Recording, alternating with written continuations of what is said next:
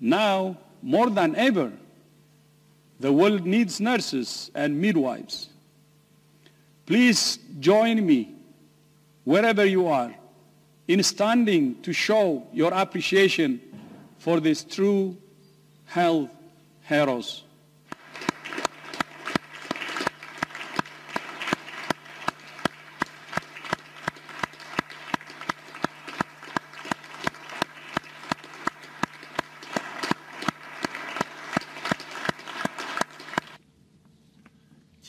In China, after making painstaking efforts and enormous sacrifice, we have turned the tide on the virus and protected the life and health of our people.